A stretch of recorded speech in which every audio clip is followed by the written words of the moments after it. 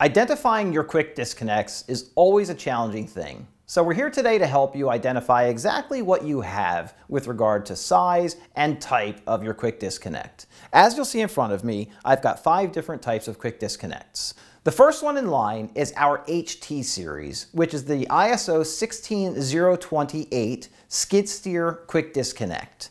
The next one in line is our 700 series, which is the ISO 7241-B. The next one in line is our it's our 600 series, our ISO 7241-A, and then finally our AG coupler, often referred to as a Pioneer coupler, which is our ISO 5675. And finally, our wetline coupler, which is our 4100 series quick disconnect. Now you look at them and you say, well, how am I supposed to know which is which? They all look kind of the same, with the exception of this one. So what we've done for you is we've created an incredibly handy chart in the back of our catalog. So if you flip to the back of the catalog, you will see this chart. And this chart is going to help you identify exactly what it is you have.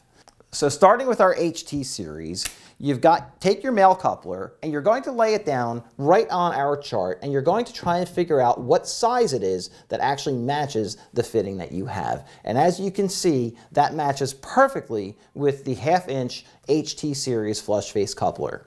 The next one in line is going to be a little bit of a larger head, and I told you this is going to be our ISO 7241-B, but questioning how do you know it's not A? Well, if you line this up with the 1/2 inch A, it really does not line up very nicely. So if you slide it over to the B, you will see that that is a perfect match to the 1/2 inch ISO Series B 7241, our 700 series.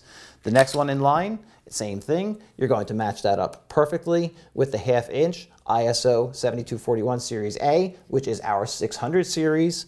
Your AG/Pioneer coupler is going to be perfectly lined up with the ISO 5675 1/2 inch coupler. And as you'll see the difference here, these are almost same size. One has a poppet, one has a ball, so it's really going to help you identify exactly what it is you have.